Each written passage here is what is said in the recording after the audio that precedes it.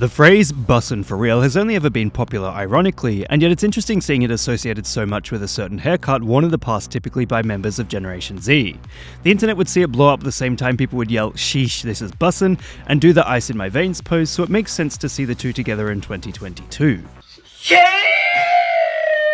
However, the latest satirization of the phrase seems to have started thanks to a 4chan user in May 2021, which resulted in people posting Pepes with the infamous curly hairstyle.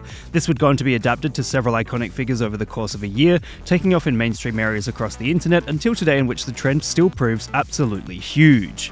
What's interesting is that this seems to be directly applied to Zoomers, a term that exists in relation to the 30-year-old boomer meme from a few years ago. However, as fashions evolved from 2018 onward, what is known as the classic Zoomer haircut has changed from longer hair to a perm on top. This is why the world is seeing an influx of this slang and particular look plastered all over celebrities and well-known figures, as it seeks to satirize the fashions of the past couple of years. Exactly the same thing happened with millennial slang and side-parted haircuts, and of course the same thing happened with Gen X before then.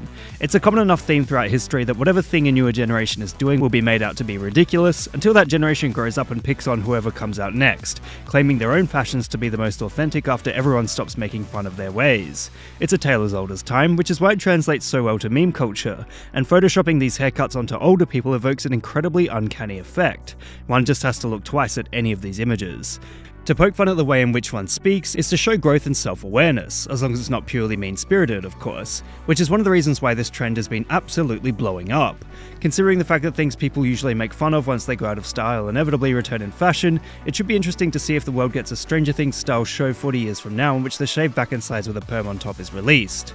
Essentially, bussin' for real simply satirizes recently popular styles and words that are arguably less in fashion now than a year ago, and in doing so allows many to laugh at the eccentricities of human culture they participate in.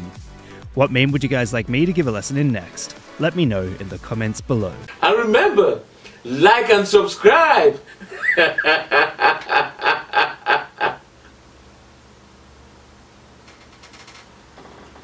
Or else...